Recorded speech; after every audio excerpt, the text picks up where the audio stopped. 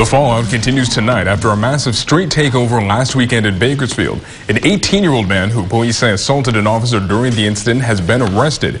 Ethan Sanchez was identified Wednesday as the person who allegedly assaulted an officer who tried to detain him. Police say it happened during Saturday's chaotic takeover involving 300 cars that blocked roadways in several parts of the city. 8 others have been arrested, and investigators are working to identify other suspects. Anyone with information on the street takeover is encouraged to call Bakersfield Police at 327-7111.